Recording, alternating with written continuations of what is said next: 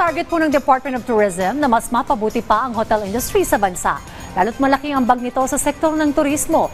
Inilatag naman ng DOT kung paano higit itong mapapaunlad. Si Rod Lagusan sa report. Rise and shine, Rod.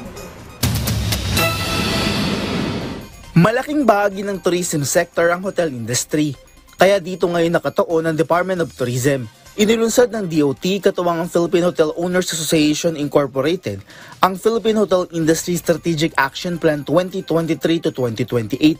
Ayon kay Tourism Secretary Cristina Frasco, inaasang aabot sa 456,000 ang demand sa accommodation rooms sa taong 2028. Dagdag ng kalihim, kinakailangan na masabay ng demand para dito kung saan malaking tulong ang pagkakaroon ng investments. Sa ilalim ng kasalukuyang CREATE Law, may mga incentive para sa mga mamumuhunan, partikular na sa mga tourism-related infrastructure investment. Nakatutok dito ang attached agency ng DOT, ang Tourism Infrastructure and Enterprise Zone Authority o TIEZA. TIEZA is able to offer investment incentives that include a lower corporate income tax, exemptions on importation duties that are related to the tourism investment, as well as certain amnesty. Kasama din sa tinutukan ng kagawaran ng pagkakaroon ng daan patungo sa tourist destinations. Kaya patuloy na itinutulak ng kagawaran na magkaroon ng pondo sa tourism infrastructure, lalo't hindi kasama ito sa budget ng DPWH. I believe that we are making headway,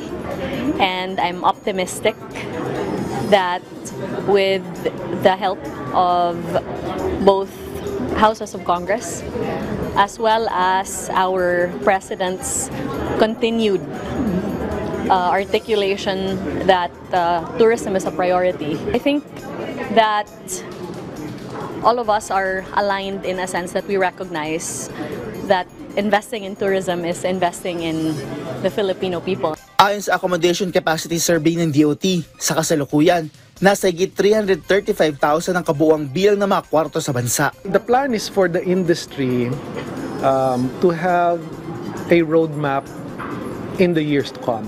In other words, this roadmap obviously should not end in 2028. We have to always remember that we're not competing among ourselves.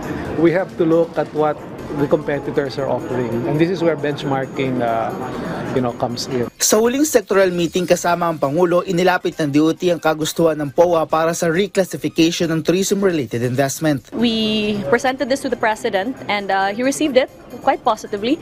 So we're hopeful that that with the improvement in the tiering, that there will be a longer time for the income tax holiday for tourism-related investment. Sa datos ng DOT, nasa 1.45 million na nagkatrabaho sa accommodation industry. Rod Lagusad, para sa Pambansang TV sa Bagong Pilipinas.